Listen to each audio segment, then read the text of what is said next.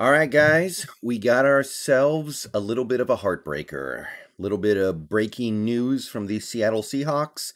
They've said goodbye to a player that I think a lot of people were excited to see. And it may have taken a year, maybe even two, for the player to actually do anything productive for the team. But, well, people really thought this guy had some promise. And it doesn't look like he'll be living up to that promise in Seattle if he does anywhere. So earlier today, just a few minutes ago, I learned that the Seahawks have waived wide receiver Tamorrion Terry. Of the undrafted rookie free agents the Seahawks picked up this offseason after the draft, Tamorrion Terry may have been the most exciting one. He was probably the most coveted one. It was either him or Cade Johnson. And some people thought that he was going to redshirt as a rookie because he had such a weak final year in college. Some people thought he was actually going to make a contribution this year, maybe by the tail end of the season. Some people thought maybe he was going to go on IR so he could stay on the team without actually taking up a roster spot. None of these things have happened. He has been waived, meaning that anybody else can sign him, and somebody's probably going to because this guy has talent. So, as for why this happened, as of right now, we have to assume that the reasons why he was let go was fairly straightforward. So, Corbin Smith breaks it down here on Twitter. It's possible there may be more to it, but it sounds like Tamorrion Terry's release is strictly depth chart based at one of Seahawks' strongest positions. A typical late June roster shuffle with no corresponding move made yet.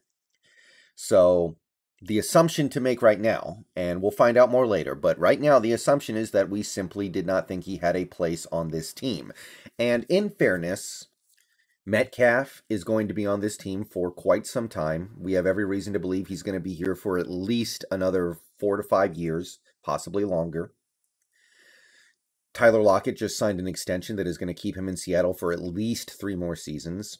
And we just drafted Dwayne Eskridge, so we expect him to be a big part of proceedings for the next 3 years minimum. So there wasn't a ton of room for a guy like Tamorrion Terry to break in on this team. He would have been competing with Freddie Swain for the number 4 spot, which I believe Tamorrion Terry's a lot more talented than Freddie Swain, but being the number 4 wide receiver in an offense like this, it's not going to get you a ton of targets. It's not going to get you a ton of action. It's not the most important thing in the world to have a world beater at the number 4 receiver spot. So I can kind of understand it from that side of it, but I just feel like that level of talent, the potential that Tamorrion Terry had, because we are talking about a guy who had a chance to be a late first-round pick if he did not have such a weak final year in college because of injuries. So I feel like there should have been a way to find room on either the 53-man or the practice squad for a guy like Terry, but not to be. Corbin Smith goes on to say that Cade Johnson had a really solid minicamp coming back from a soft tissue injury, and Connor Weddington remains a sleeper to watch given his special teams ability. Seahawks may have felt better about those two pushing for roster spot. Tough to tell. It's certainly possible that the reason why this move was made is because Tamorrion Terry had a hip injury in the rookie minicamp and just wasn't able to bounce back from that, and Cade Johnson was able to bounce back from his injury. Maybe that's all there is to it. Maybe that's what was the impetus behind the decision to keep Cade and let Tamorrion Terry go. It could just be bad luck. It could be also the special teams factor.